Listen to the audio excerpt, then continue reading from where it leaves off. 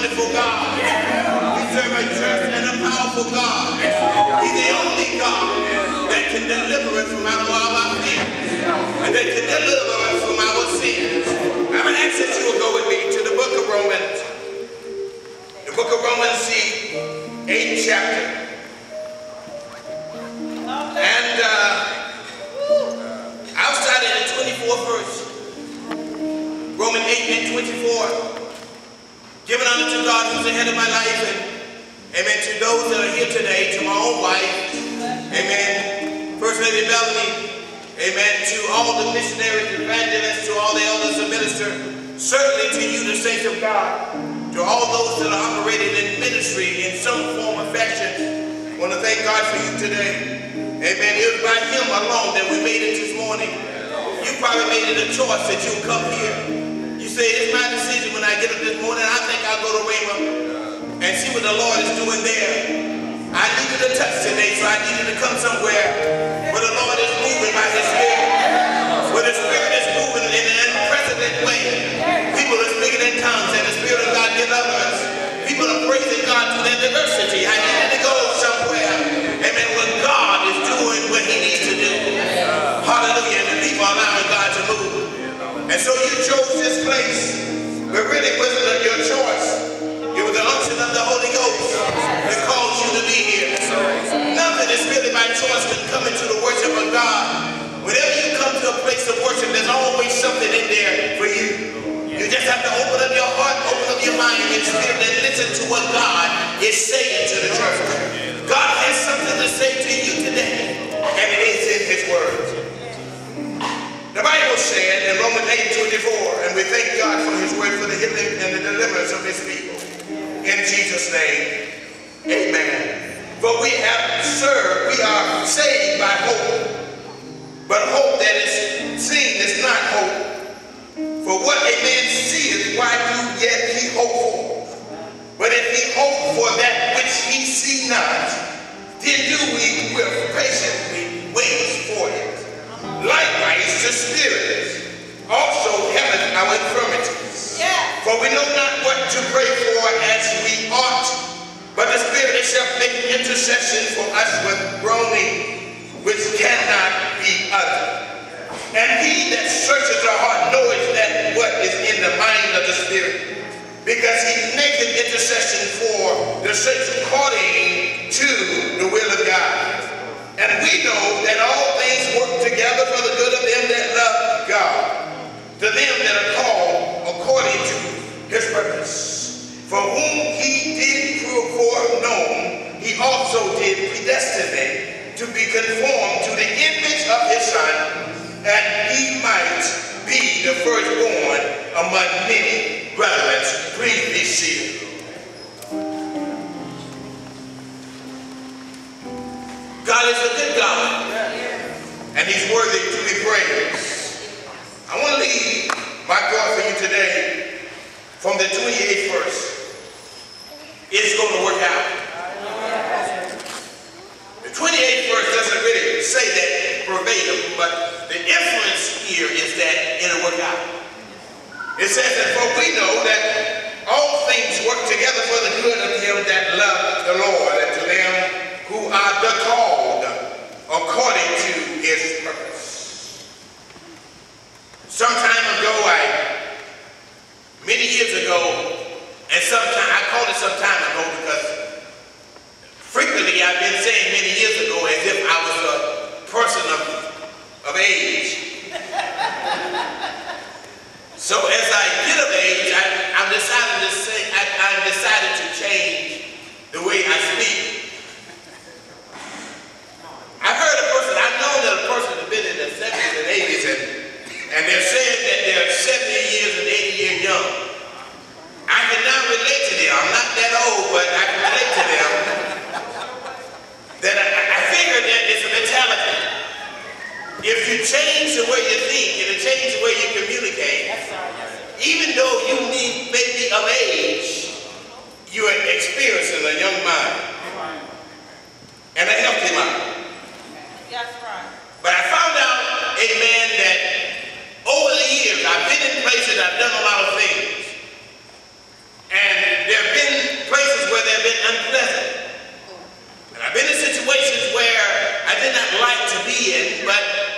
pleasant situation. If I had my way, I could just, you know what, walk out of that situation, but it wasn't set up as such. I had to work my way through. But somehow I had to gain the confidence that it will work out. But I want to submit to you, when you're dealing with issues and you're going through certain things, you don't always see that it's going to work out. It's really a faith mentality where it says that, amen, in your mind, regardless of what I'm going through, I have to believe God that it's going to work out. The Bible said, in the 24th verse, it says, for we are saved by hope. But hope that is seen is not hope. For what a man seeth, why do he hope for?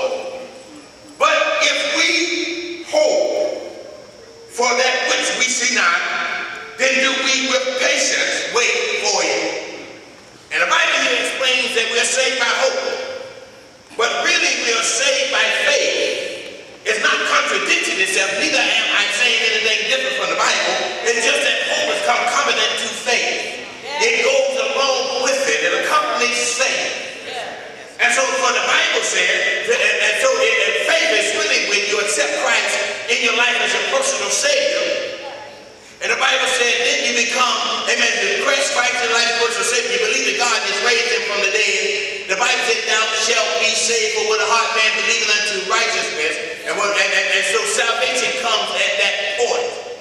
But it's the hope that the writer is talking about here that helps keep you saved. Yeah. Because hope is really the expectation, amen, that you will make it through mortality to become immortal. Are you with me?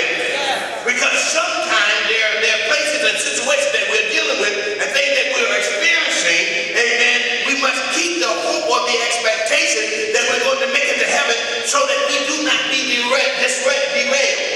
There are many people that have started off with Christendom, they started off being saved, they started off with the Lord, but somewhere along the line, something has come into their area, and the area of interest, and they have met the Lord, are backslidden, and so the hope that the writer is talking about here, we continue to hope that we don't be derailed, that we're not being derailed, or we're not backsliding, that we don't leave the Lord so we can make it to heaven.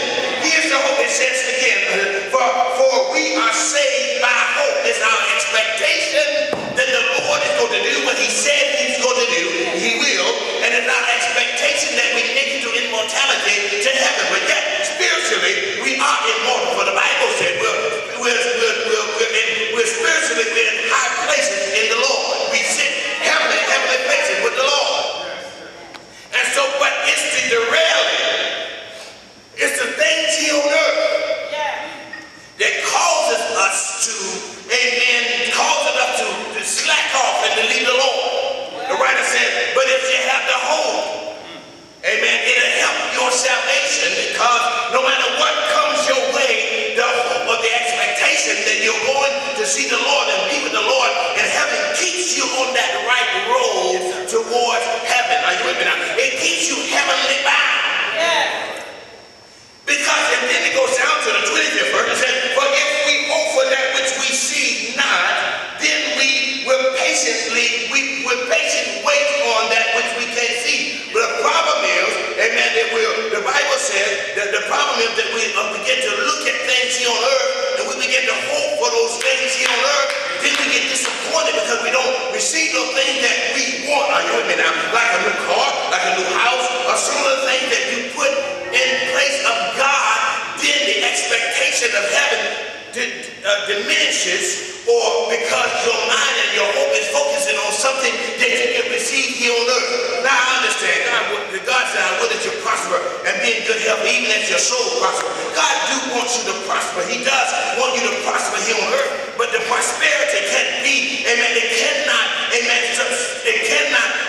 go over your spiritual prosperity.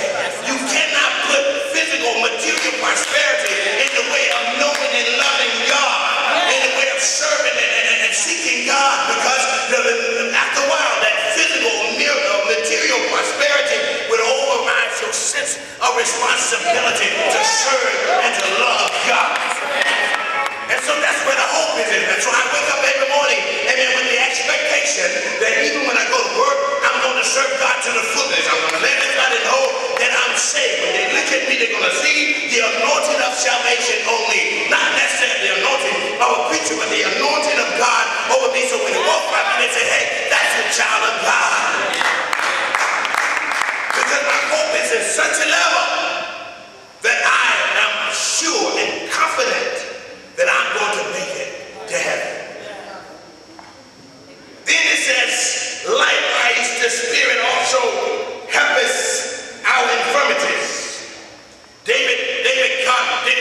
to it because David was experiencing something.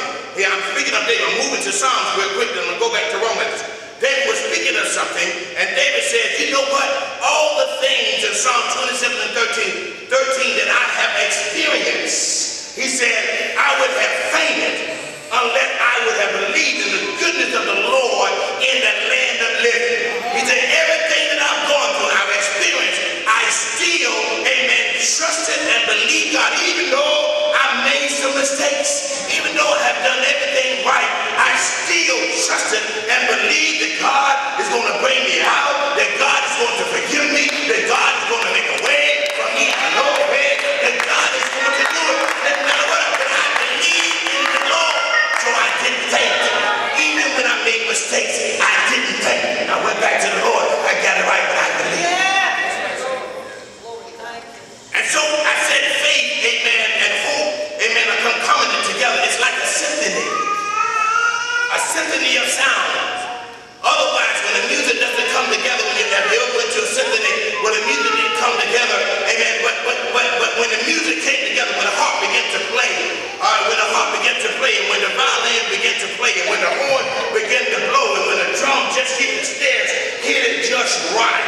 Are you with me now? And then the sound began to sound like meaning. It wasn't just noise.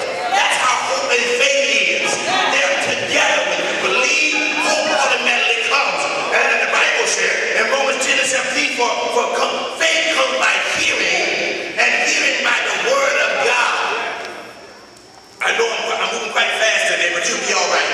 And then faith comes by hearing, and hearing by the word of God. The more of the word of God that you hear, the more, the stronger you become. The more your hope is built, your expectation, amen, begin to grow because you believe that God is, and He is the deliverer. He is a healer. He's the one that sets you free because God is. Just saying God is all by Himself answers all our problems. For whatever we want God to be, God is. He's your way maker. He's your deliverer. He's your help. He's your help in the midnight hour. God is your comfort in the noonday. He is, because your expectation is such a level that whatever you say, God is to you. He's your healer. Are you with? He's the one that keeps you in your right mind. He's your burden remover. He's your high tower because God is. Somebody said, what are you hoping for? I'm hoping, amen, my expectation that God is. And what is it you today? Amen, I was feeling kind of tired today, but God is my strength. I'm feeling kind of weak today, but God came in and He stepped out. It was like He gave me some multivitamins, but the vitamin was filled with the Holy Ghost and with power. God is. When I was alone, when I was sad and disappointed, and I couldn't see my way out, I just talked about who God was to me. And somebody said, nobody knows the trouble I'm seeing. Nobody knows but it's Jesus. But then I picked up a Jehoshaphat shout and began to praise God in the midst of the trouble and my problem because He is who He said that He is.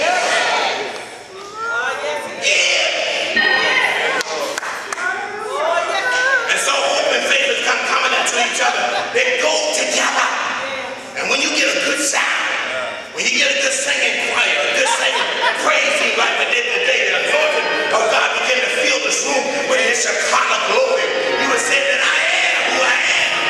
I'm anointed and I'm anointed God. Then, let me go back to Romans. It said, likewise the Spirit helping our infirmity, for we know not what we should pray for as we ought. There are times when we do not know what to pray for. All we know there's something that's happening on the inside of us that we cannot shake. We cannot find an answer to. The doctor said he can't work it out. The psychiatrist said that he can't work it out. I'm so depressed. I'm so having so much problem. But God said here, He said, likewise, when you're going through, likewise, when you're dealing with issues, likewise, when you don't have an answer, likewise. The Spirit also helpeth our infirmity, for we know not what to pray for as we ought. In other words, the Spirit said, give it to me. I got it.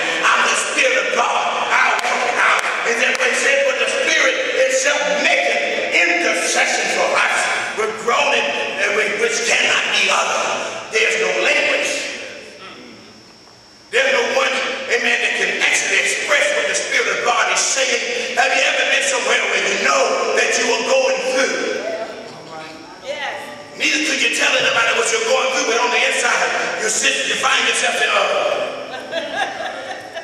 that morning begin to come and say, meaning that doesn't matter who I tell, it doesn't matter what I say around anybody else, they don't have the ability to set me free. They don't have the ability to ease my nerves. They don't have the ability to calm me down. They don't have the ability to move the anxieties away. And all I can do is say,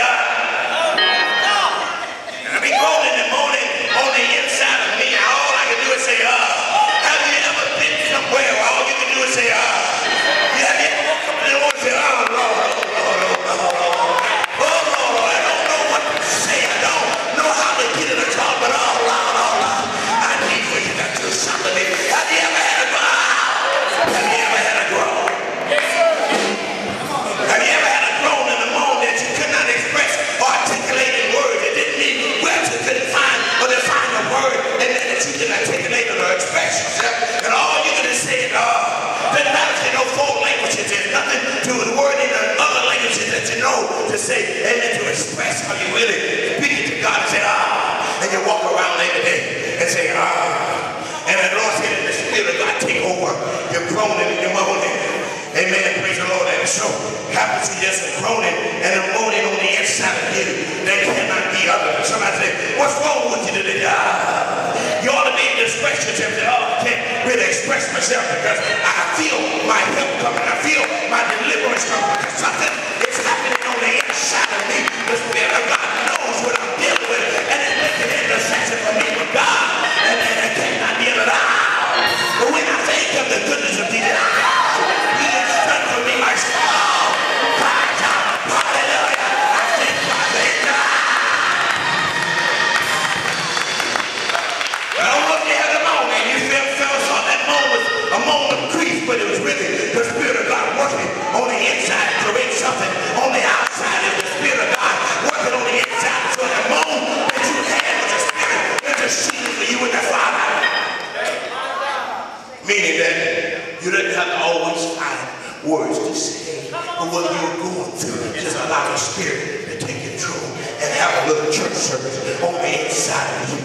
You can praise Him in your hard time. You can praise Him in your disappointment. Just let the Spirit have a church service on the inside of you. And that groaning in the moment may come into tongues. And that groaning morning may turn into some hymn and spiritual hymns. You begin to sing, and then how great God you are. You begin to sing the song. I'm going to make it. It's going to be up around. You begin to sing the song. Every word of worship is throughout God. You begin to sing because on the inside of you, something is happening because you got that moment.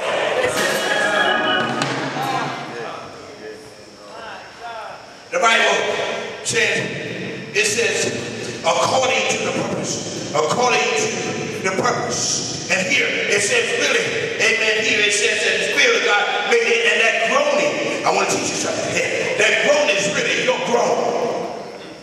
That groan is really your groan because the Spirit is making intercession for you, but the groaning is you accompanying the Spirit, making the intercession because God already knows what His Spirit is saying. He already knows the mind of the Spirit. You are just there to help express yourself, how you really feeling. And you can't speak it in any type of language because you're just feeling it, but the Spirit is just doing the interpretation of the groan and say, okay, God, they need some finances. Okay, God, they need some healing. Okay, God, they need some joy. Okay, God, they're sad today. They need to uplift it. Okay, God, and He intercedes to God, and God being knowing the mind of the Spirit knows what the groaning and moaning is all about. You don't have to worry about being all by yourself. The Bible, Jesus did say, He'll be with you always, even until the ends of the world. And the Bible did say God was an omniscient God. He knows everything. He's omnipresent. He'll be everywhere at the same time. Now, 2 Corinthians 4 and 17. I want you to listen to this scripture. It says, for our light affliction. Come on, Pastor. Now you talking about this thing is light. I'm just telling you what the scriptures say. The logos expressing in the Rhema. The inspired word of God says, for it becomes inspiring if you can catch this. For our light affliction, being that the Holy Ghost will intercede for us. In the 26th chapter, 26th verse of 8, Romans 8, it says, for our light affliction, which is but for a moment. For a moment, working. And so I see where they got that song that they sang. Okay? Weeping may endure for the night, that's scripture. But joy cometh in the morning. I understand how these scriptures coincide. And people sing a little song to that. They say, but for our light affliction, but for a moment. When you put it against the relationship with Romans 26, it's only for a moment because, things don't last. So they used to sing the song, trouble don't last always. Weeping may endure for a night, but joy comes in the morning. And so here it says, but for a moment, working for us in the far more exceedingly eternal way of glory. It's not about now, but it's about the future. The future is greater than the present. Our praise should be, amen, thanking God for where we are now, but really our praise is to extend into the future. It takes us into the future.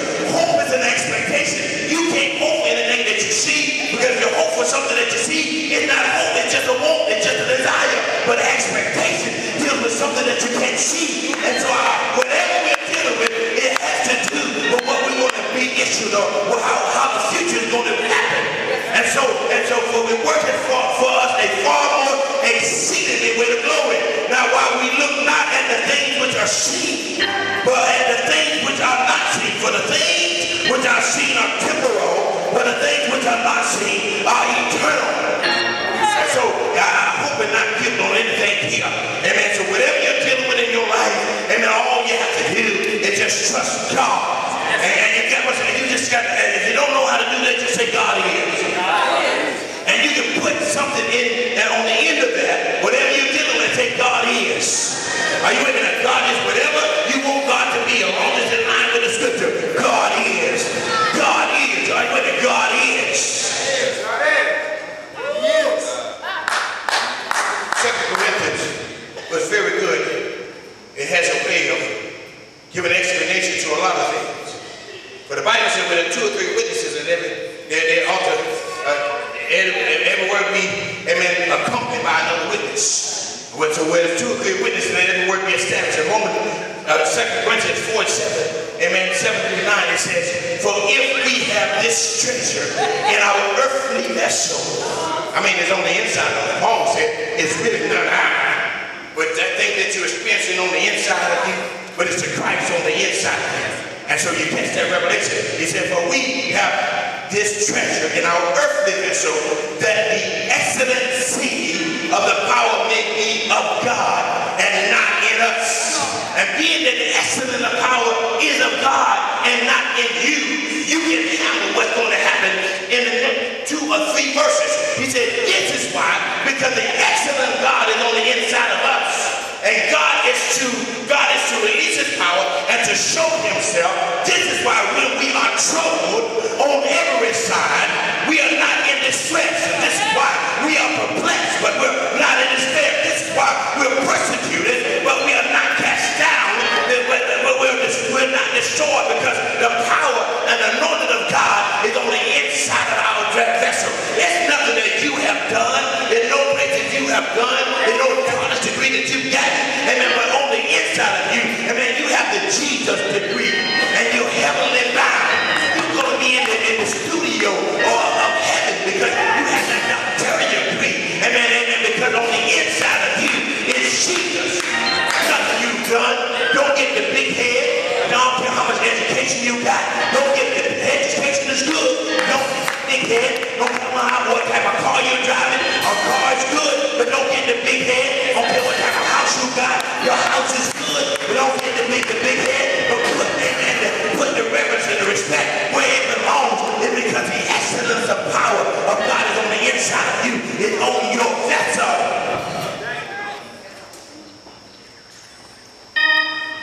I've been up here for a while, so I got to cut it off. And so, I need to give you a series of scriptures. Amen. So, amen. For it says so, but it's going to work out. And it says, and we know that all things work together for the good. May not taste good. May not feel good. You may not want it to happen right now. But since you can't control it, know that there's a blessing on the way. Know that there's something coming good out of this. Go ahead and shout in your situation. There's something got it. Man, I've been whipped so much there got to be something good coming out of this.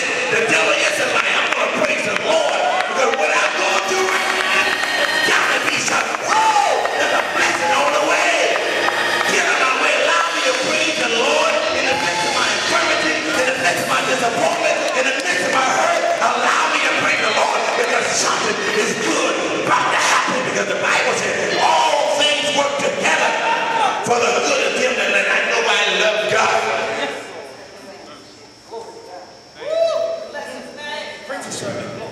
I know I love God. And to them, watch this, are the call. To them are the call.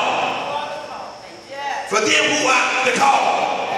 The Lord is, everybody's the children of God, but Jesus did tell the Pharisees, your father of the devil.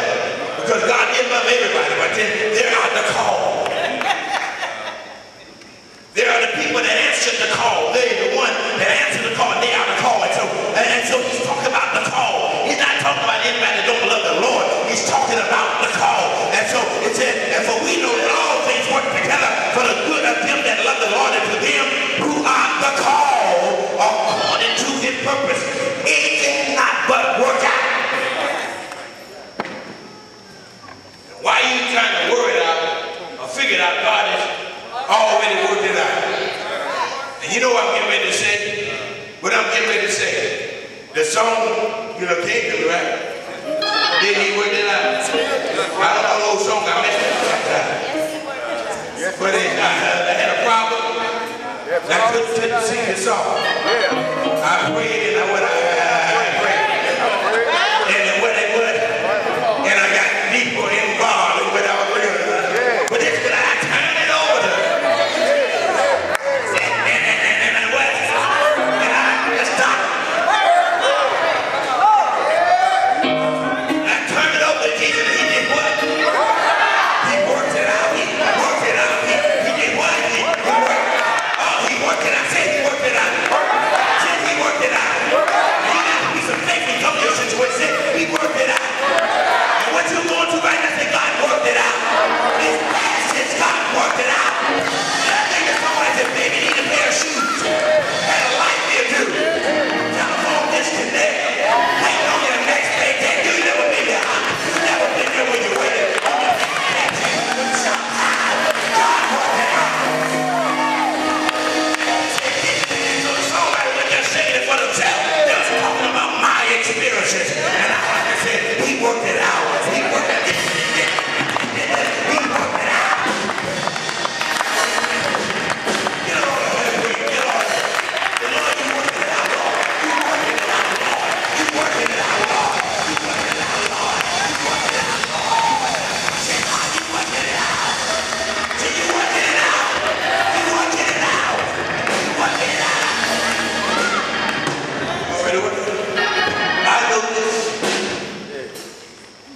There's something good is about to happen. Yes, sir. Amen. Yes, sir. Trouble ain't nothing when that's always.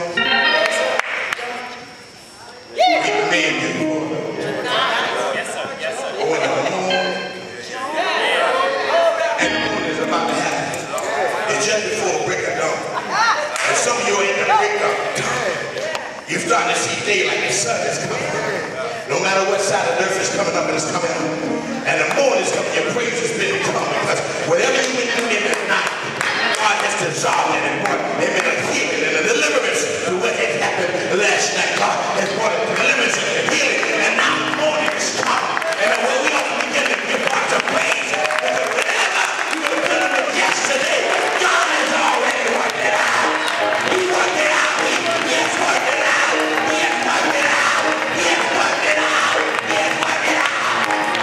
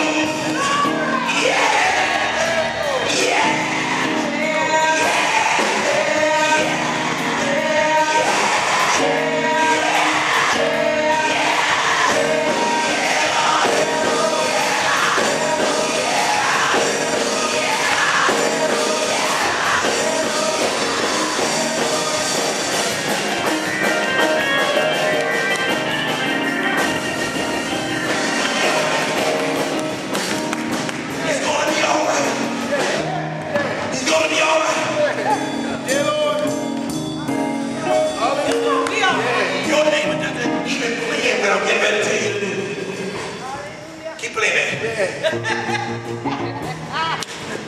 you're going to think it's strange.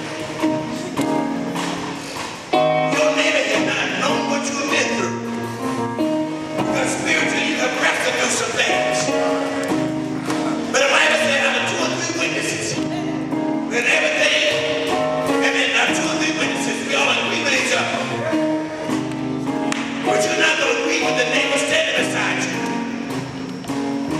You're going to testify on the inside of it. Now this is going to sound strange. But like when they told them walk around the walls of Jericho, that sounded strange. And they told them to depart the sheep and the children to walk across the Red Sea. That sounded strange. When they told a man to wait by the pool for 38 long years. That sounded strange. When a woman touched Jesus and then it was healed from a blood disease. That sounded strange. But I tell you right, it sounded strange when Jesus told the storm to stop and the sea to come. It sounded strange. But we're dealing with a strange God. We're dealing